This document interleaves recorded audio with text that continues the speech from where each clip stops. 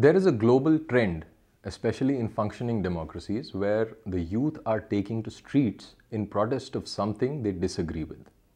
Usually what they disagree with is what they don't understand, but pop culture has put such a premium on ignorance that it is now celebrated as some kind of enlightenment. Young people from JNU to Jadavpur are fighting for what they think is a noble cause. Now, Bollywood bimbos have also predictably joined the bandwagon and are using the opportunity to sell their substandard products. Movies that are destined to crash at the box office if they don't stir up a controversy that makes people pay for their, what can you say, glamorous mediocrity? Anyway, coming back to the point, I was trying to recall the key words used in the protests of this decade. Protests that have pushed the youth onto the streets in large numbers. Humanity, equality, social justice, end of corruption, and so on. Words that evoke strong emotions and fuel the dreams of a better society, if not a perfect world. People who otherwise despise ancient Hindu tradition are often found quoting this phrase, Vasudhaiva Kutumbakam, meaning that the world is a family. Maybe because Vedas are supposed to be patriarchal or problematic or whatever, not only do these people miss the Vedantic context of this statement, they go further and politicize it so that they can deliver sermons on how nations ought to behave with each other. Like Iran and the US are in the middle of an escalating conflict situation, and they think it could have all been prevented if only the evil men at the helm had the wisdom to see the world as one family. Now, I find myself unable to imagine a cure for this mass delusion that has taken hold of the youth in many countries, not just India. But I think I've found some of its underlying causes. And I believe that if these causes are articulated clearly, there is a small chance that some people will self-heal or at least become less self-destructive. So one of these causes is this faulty way of looking at the world, a kind of a cognitive error that makes individuals see the universe as a bigger version of their own friend circle from school, college, workplace, or whatever. In their minds, there is the particular individual, and then there is all of humanity, with nothing but vacuum in between. This is a notion that modern school education drills into our heads, and we spend the rest of our lives suffering its consequences.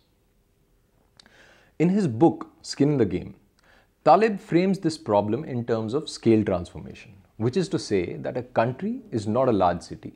A city is not a large office complex, and the universe is definitely not a large family. In other words, people behave differently at different sizes of community and display selfless or collectivist traits at one optimal level, but then again become selfish or individualistic once the size of the community becomes too large. We've all noticed how villagers, they tend to be more trusting, friendly, and open than urban folks. It is a direct result of the size of the respective communities they are a part of.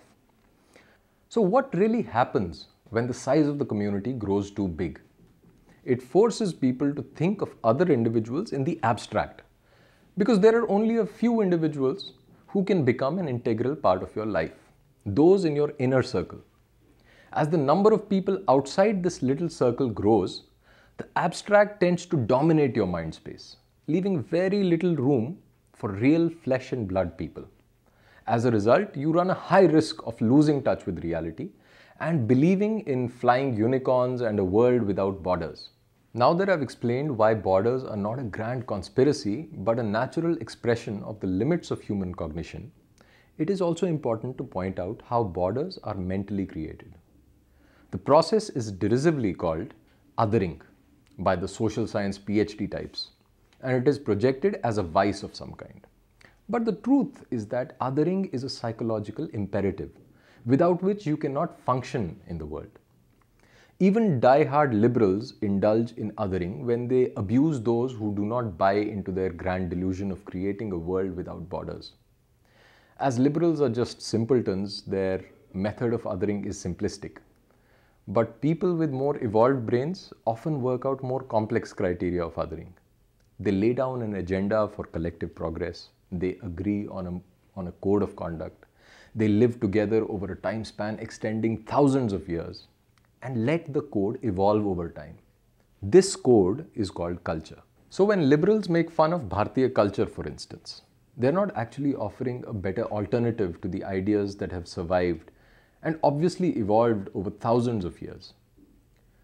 They're just acting out their delusions. Remember that we are inheritors of knowledge systems whose worth has been validated by history. These are potent ideas that have worked, which is why they've survived. Someone who wants to give up these ideas at the altar of modernity is either a lunatic or a communist. Same thing actually, no? All I want to say is that the next time someone accuses you of being communal and questions you for categorizing or othering people on the basis of religion or nationality, ask them for the alternative framework that they are offering. And if they use words like humanity and world peace, don't waste any more time with them. These people are what are called useful idiots, directionless zombies who end up being used as Trojan horses by your own enemies. Who are your enemies? Those people who have othered you without your consent because their religion asks them to. Ah, religion. So I hear that you are spiritual but not religious. Atheist?